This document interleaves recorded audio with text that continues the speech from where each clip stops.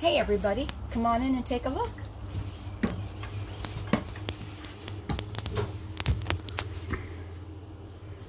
So this is our little humble abode, and I'll take you through some of the features that we have. And we've just done some decorating, so we're all ready to go. We'll start back here. Back here we have the Murphy bed in the FDS. And the Murphy bed, of course, is all back there. It's all made up. Nobody really sees it, which is kind of nice because it opens up all this, all this extra space. But we have two closets.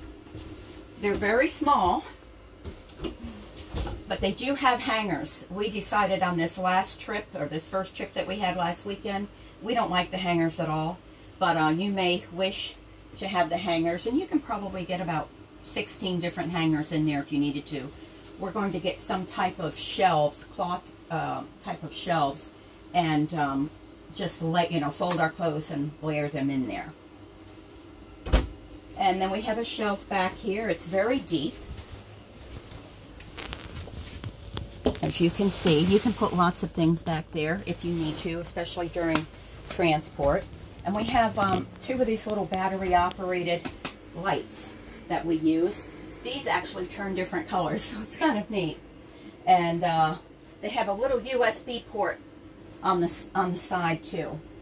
There's a GFCI outlet over on this side down here. Actually, there's two. You can do two plug-ins down here.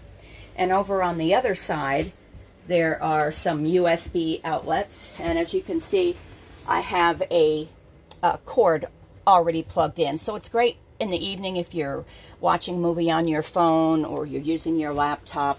Really handy to have that. And let's see. We've just done a few decorations, but we do have the,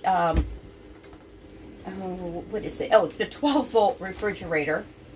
And one thing that we really liked, and I saw the idea, was to just get some baskets so that things don't fly all over the place.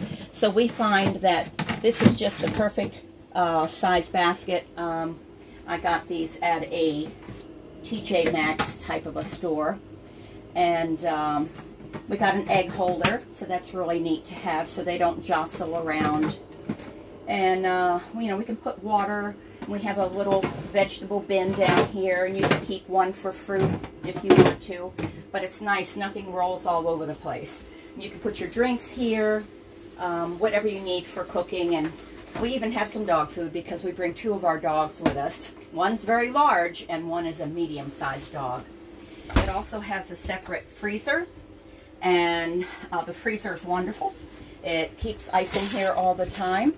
And you can make your own ice cubes or just grab some from the house. We have some meats in here and a few other things as well. So it will even keep ice cream cold. Just a few decorative items, but I really like the kitchen space, and I do enjoy cooking. So obviously the cooking is modified when you're in a trailer. But I have just a little tool turnabout here with lots of different cooking tools, so I don't have to put them in storage. They can be out all the time. I also picked these up at a home store out in Chesapeake, Virginia, and they will hold, well, I have rice in here, I have coffee and flour and sugar, just some of your basics. I have my teapot because I'm not a coffee drinker.